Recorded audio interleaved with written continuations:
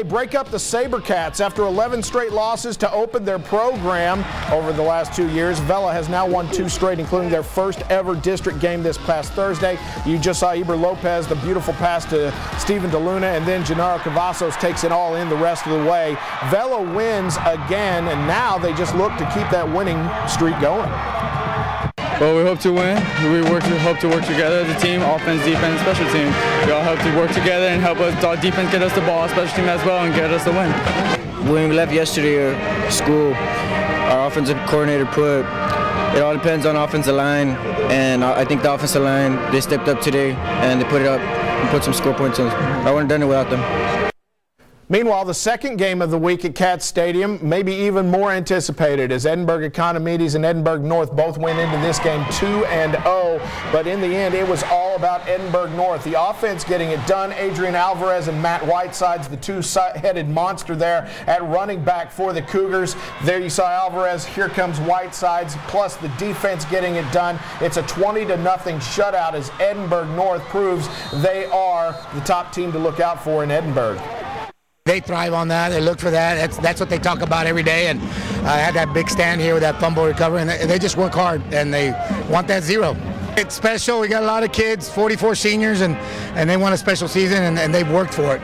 And it shows out here. It shows out in every practice. And the offense needs to come along, but defensively they're ready to play.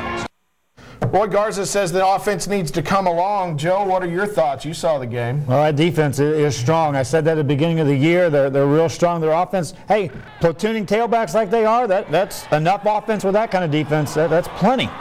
What do you think about this Cougars defense? How long until they let up a point there, Tom? I think I mentioned yesterday when we did a little webcast, it might be until the Sherryland game in week 9. I mean, like, I'm not sure who's going to be able to score on this defense straight up. Now that if you get a short field, ball at the 5, ball at the 10 off a fumble or something, and then somebody can walk in it at that point. But straight up on this defense, it is going to be really tough. They are strong all the way around, really big up front, really strong in the middle with the linebackers, and then very athletic in the secondary. That linebacking core is definitely something to see. Meanwhile, Vela will try to go for 3 straight against the team that just lost at Cat Stadium on Friday. It will be SaberCats versus Jaguars, Vela and Economides. Todd, who have you got winning this game? I've got Edinburgh Economides, but it is not the most confident pick in the world. I like this Vela team coming into the year. I thought that they, were a team maybe ready to make a little bit of a move depending on what happened. They are still very young. They only have the 2 wins. And that is, a big start for the program, but I don't think they're quite ready yet for a really big game like this. Your thoughts, Joe? Well, I think Economides is the better football team, but I think you can actually have a letdown after a loss. And I think that they're due for a letdown. Maybe take Vela a little light, thinking, well, we're going to beat them anyway, and Vela gets the win. I'm going to go with Economides. I think Tony Izaguirre will go for over 150 yards in this one. I think we'll see more passes to Reyes Paz from Alvarez. I think Economides' offense will be too much for Vela to handle. We are coming right back on Sunday Sports Extra. We're talking about the Coastal Bend Crucible that Mission went through. A tough game against Toloso Midway's Warriors. We'll talk about that. Plus, check out the highest scoring game of the week and a San Benito team that comes up with a big upset at home. It's all next.